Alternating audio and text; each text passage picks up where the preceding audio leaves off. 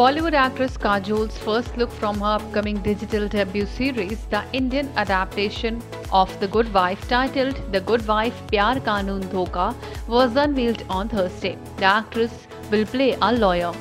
The first look was released by Kajol on her Instagram handle.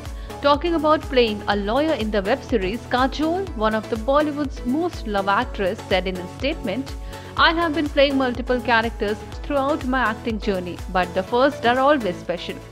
Commenting on the upside of the medium of OTT, the actress said, "The beauty of OTT platforms is that they give creators and actors an opportunity to reinvent and experiment with different formats. And with Disney Plus Hotstar, The Good Wife, that's exactly what I got." She added, "As a career first move, I will be playing a lawyer in my first ever series, directed by fabulous Suparn Verma."